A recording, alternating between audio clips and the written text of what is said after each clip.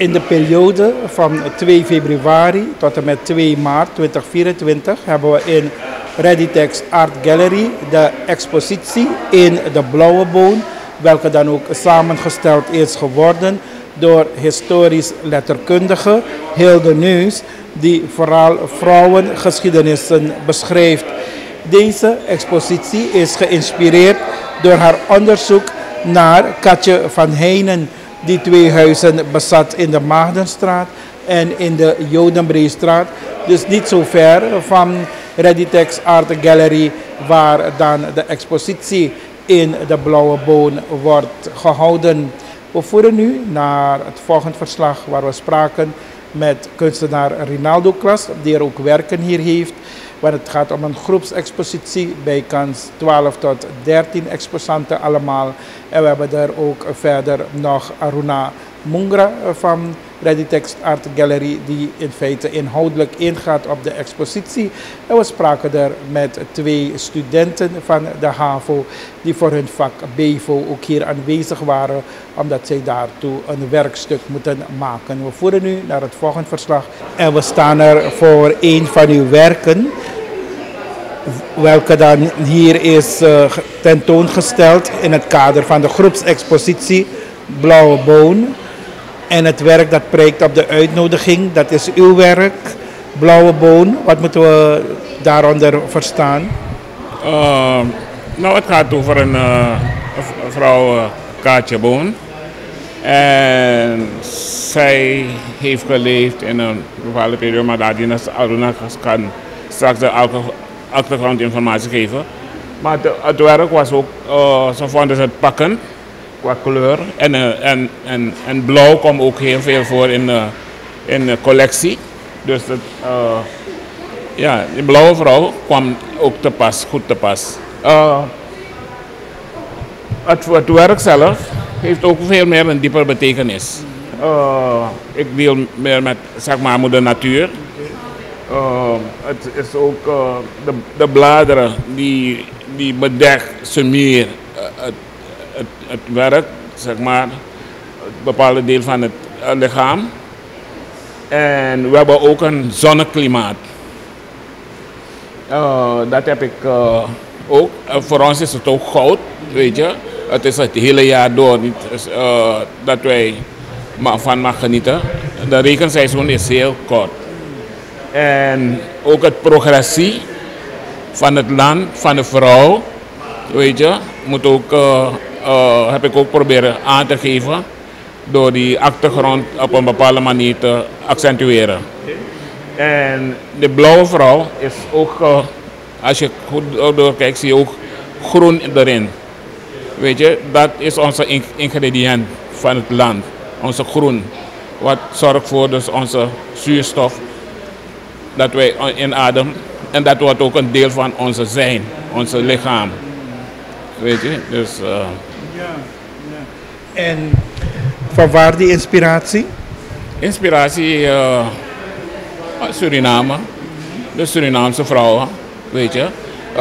Die betekent ook heel veel voor onze samenleving. Zonder vrouwen zijn we er niet. De mannen zowel vrouwen, weet je.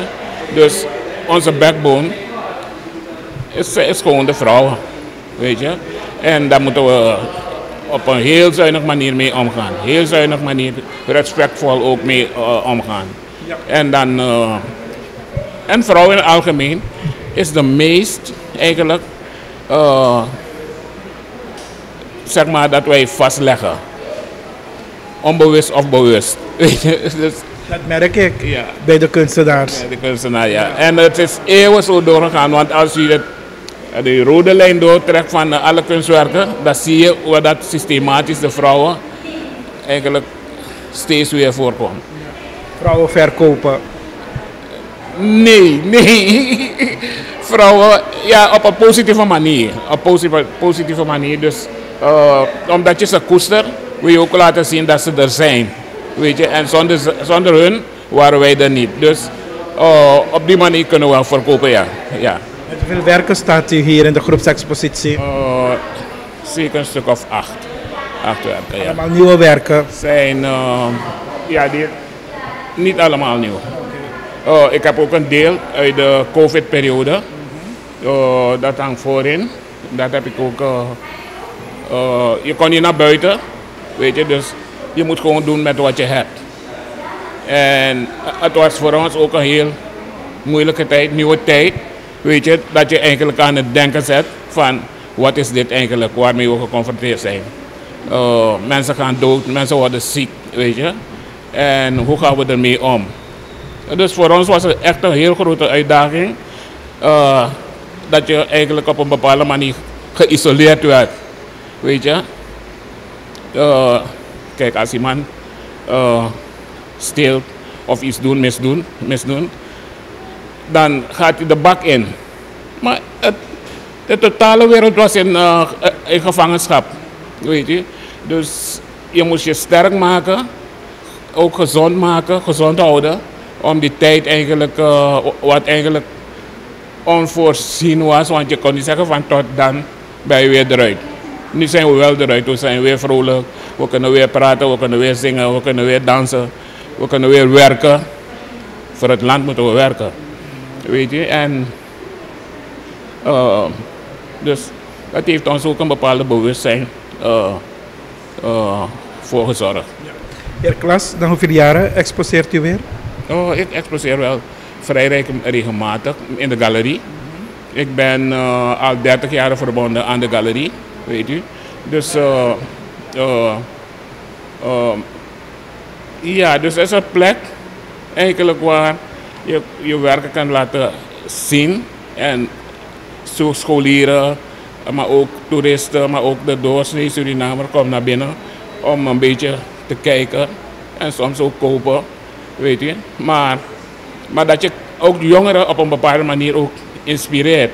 We hebben geen museum, dus dit is een unieke plek waar mensen kunnen komen om een beetje rust te nemen en te kijken wat eigenlijk te bieden is.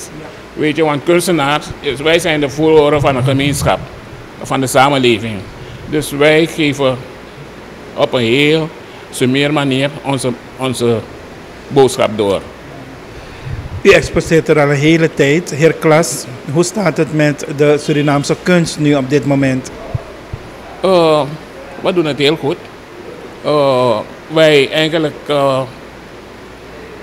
Wij doen niet onder voor het internationale markt. Als u nagaat, dat zijn een aantal van onze kunstenaars breekt internationaal door. Weet u? En dat is voor ons als land ook een pluspunt. Weet je? We mogen eigenlijk trots zijn op wat wij presenteren. Ja. En u hebt een beetje als de guru een beetje rondgekeken voor wat betreft de werken van de overige kunstenaars. Wat zegt u in één woord? Prachtig. We doen het goed. En ik ben blij ook dat wij zeker onze jongeren kunnen inspireren om eigenlijk hun dingen te doen. Weet je, want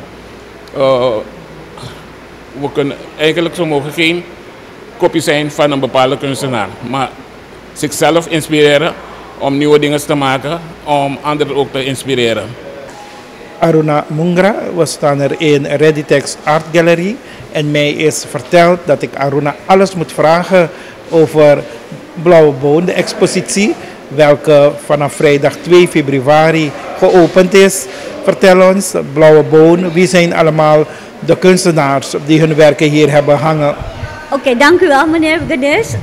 Voordat ik daarmee begin wil ik even vertellen wie de expositie heeft samengesteld. Ik ben zelf de coördinator van het geheel, maar de curator is Hilde Neus. Zij is historisch letterkundige en ze doet onderzoek naar vrouwen in de 18e en 19e eeuw in Suriname. En een van de vrouwen die ze heeft onderzocht is Caatje van Heijne. Dat was een slaafgemaakte vrouw die later werd vrijgekocht. En die is toen ook heel rijk geworden. En ze woonde hier in de buurt van de gallery. Ze had 2 huizen. in de Jodenbreestraat en in de Maagdenstraat volgens mij. Dus vandaar dat we het wel passend vonden om haar te vragen om hier een expositie in te richten. En ze zal ook een presentatie houden. Ja. En voor wat betreft de keuze van de kunstenaars en de werken, wat hebben jullie als criteria vastgesteld? Nou, Hilde heeft het zelf gedaan, want ze vertelde dat Caatje van Heijne, die had ook een koffieplantage, was de eigenaar van, koffieplantage Dwingelo. En de koffie die hier werd verbouwd in Suriname, als die werd gewassen, dan kreeg die een blauwe tint. En dan noemden ze die ook blauwe bonen. En Hilde heeft toen bedacht om de expositie in de blauwe boon te noemen. En bij het inrichten heeft ze dus zich vooral ook laten leiden door de kleur. Als u om u heen kijkt, en u heeft ook opnames gemaakt, dan ziet u dat de kleur blauw overheerst. En ook dat de vrouw centraal staat. Het werk van Rinaldo Klas, dat het PR-beeld is, laat heel goed een krachtige vrouw zien in het blauw. Ja. En de kunstenaars die er allemaal hier hun werken hebben hangen? Ja, we hebben hier werken hangen van eigenlijk bijna al onze kunstenaars die verbonden zijn aan Readytex Art Gallery. We hebben werk van Miguel Keerveld, Sri Iro Di Kromme, Shaundel Horton, Koert Nahar, Rodney Chong Punji, Rinaldo Klas, John Liafo. We hebben, kijk hoor, of er nog iemand, Ketling Chon Pianji, ik piep even hoor, Wilgo Vijfhoven. Dierets Ramsamoets, dat is de hond hierachter.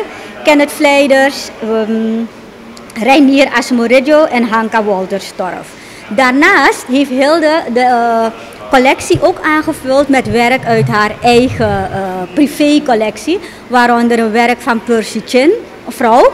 En nog een andere Surinaamse kunstenares, José Kamps.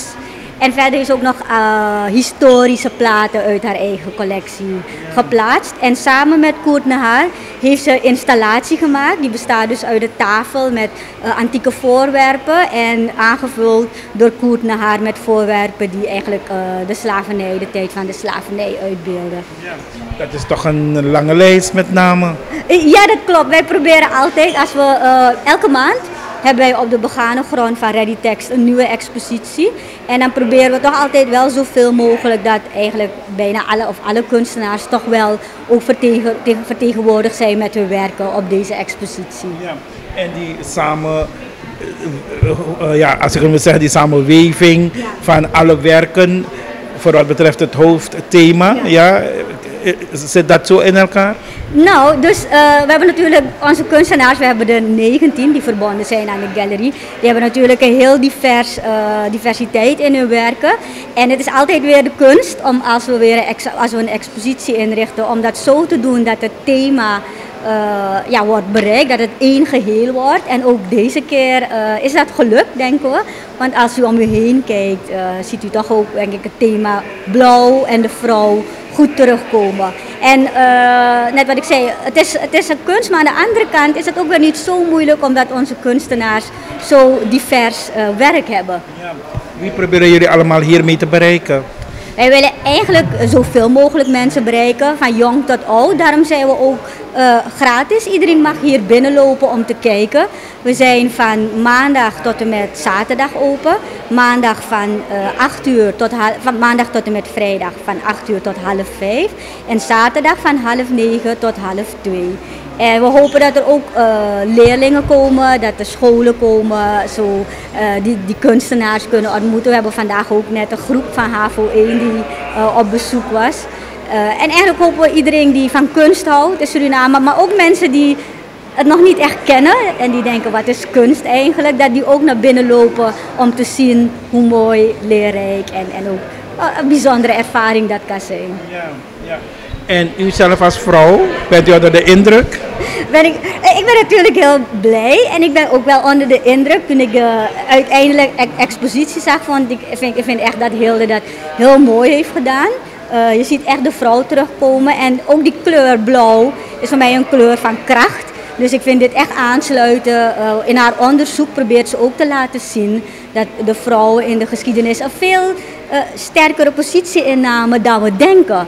En dus dat sluit helemaal aan bij wat ze heeft gedaan. Ja. En als mensen meer willen weten, op zaterdag 17 februari in de avond, vanaf 6:15, geeft ze een presentatie over haar onderzoek. Het is ook gratis toegankelijk, dus iedereen is welkom om meer te leren over weer een bijzonder onderdeel van onze geschiedenis. En waar zal dat gehouden worden? Hier in de gallery. Ja, de inloop is vanaf 7 uur en 6:15 beginnen we met de presentatie. Ja.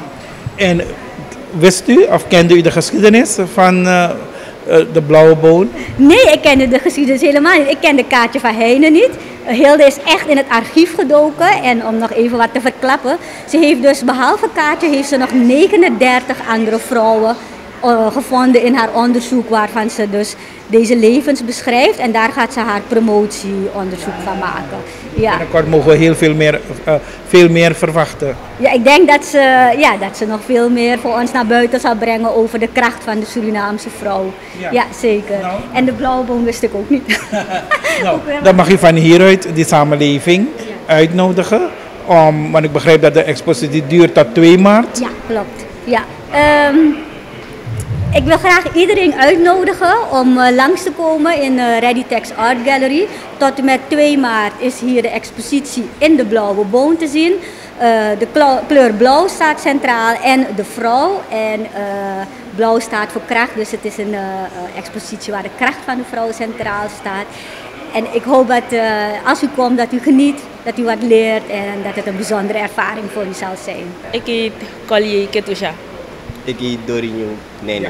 Ja. En wat doen jullie op deze zaterdag in Readytex Art Gallery? We moeten een paar kunstenaars komen interviewen en een paar vragen stellen. Ja. Ja. Vragen zoals? Boy. Ik ben hier vergeten hoor. Welke vragen? Wanneer ze zijn begonnen met kunst, welke technieken ze gebruiken, welke materialen ze gebruiken en zo. Ja. Ja. En hoeveel kunstenaars heb je dan vandaag kunnen interviewen? Maar 1. Ja. En dat is Rinaldo Klas. En heb je voldoende informatie kunnen krijgen? Ik ben nog niet klaar, dus, maar ik heb al een paar informaties. Ja. En jullie hebben een beetje rondgekeken? Ja. Wat vind je van de werken? Ik vind ze mooi. Ja, geweldig. Ja. En het gaat allemaal over de Blauwe Boon, in de Blauwe Boon. En over Caatje van Heijne. Hebben jullie ooit eerder van haar gehoord? Caatje van Heijne? Nee. Maar word je hierdoor geprikkeld om te gaan onderzoeken? Want jullie zijn allemaal leerlingen, studenten. Om een beetje op onderzoek uit te gaan wie ze is, wat ze allemaal deed? Jawel. Ja? Ja. En we zien dat de vrouw hier centraal staat. Je bent een jonge dame. Ja? Wat vind je ervan dat vrouwen zo in exposities worden meegenomen, ja, en toch in de schijnwerpers worden geplaatst? Ik vind dat...